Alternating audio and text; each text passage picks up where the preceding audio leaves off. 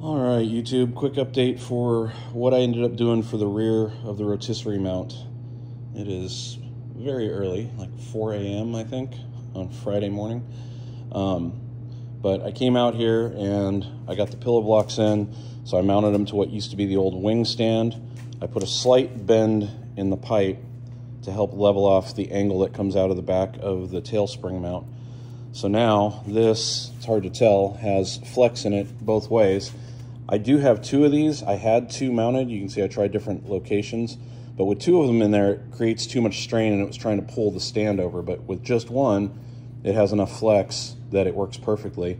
And this thing is rock solid. And now everything's on wheels, so I can also move the fuselage around anywhere I want and rotate it easily from the front end just by myself.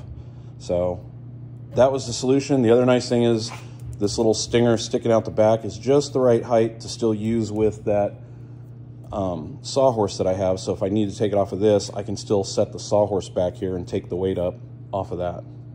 Anyhow, there's the quick update for the rotisserie.